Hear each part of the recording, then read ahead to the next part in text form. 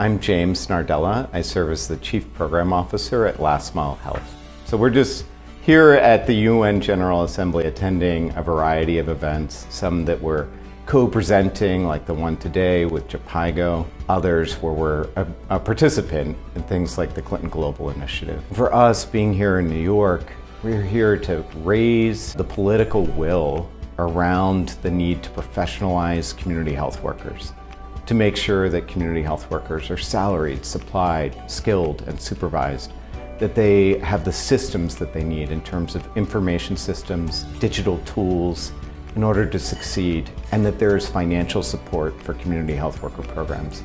So events like the one today, they help us get community health workers onto the agenda to make sure that if we're going to achieve universal health coverage, that the health workers who are closest to the community, those that serve their neighbors every day, are on the agenda.